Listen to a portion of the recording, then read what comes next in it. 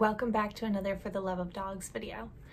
For this video, I'm going to be showing two different dogs and how I blow dried them. One is a West Highland Terrier and the other dog is a Pomeranian. So just two different ways. If you were going to dry a Cairn Terrier or really any of those terrier dogs, you would dry them the same way, but just the head would be just a little bit different than the Westie head.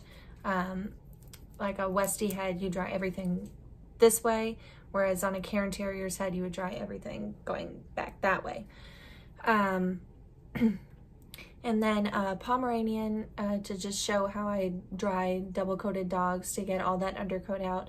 And I will also talk about what products I used prior to shooting the videos, so you guys can see that. And without further ado, here is that video. All right, so here's how to dry a Pomeranian. So I just towel dried her off real good, and then I used Igroom keratin leave-in conditioner on her.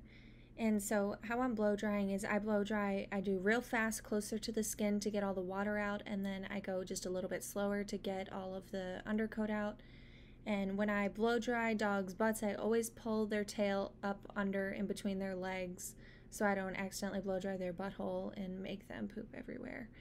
And then when I want to get, you know, all in between their legs, I'll just hold their tail out of the way and blow dry from underneath their body and stick it out back between their legs, if that makes sense.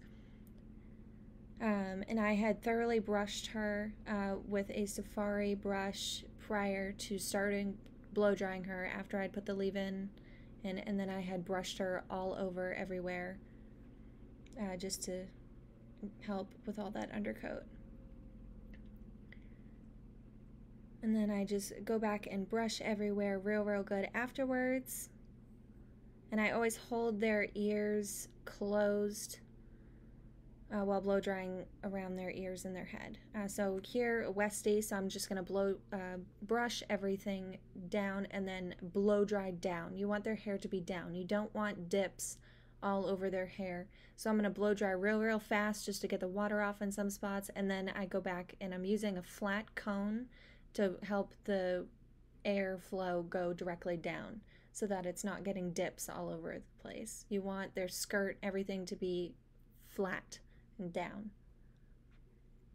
So I'm just going to keep doing that, and same thing like with the Pomeranian, I'm going to hold their tail down to do their butt